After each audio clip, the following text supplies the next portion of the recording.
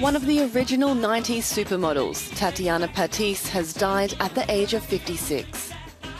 She shot to fame when she appeared on the cover of British Vogue alongside the likes of Naomi Campbell and Cindy Crawford, and later on went to star in George Michael's Freedom 90 music video.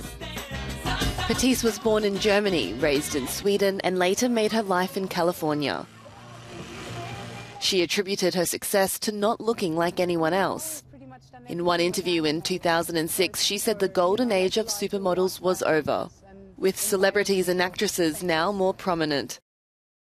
Patitz's agency says she died from breast cancer. She is survived by her 19-year-old son, Jonah.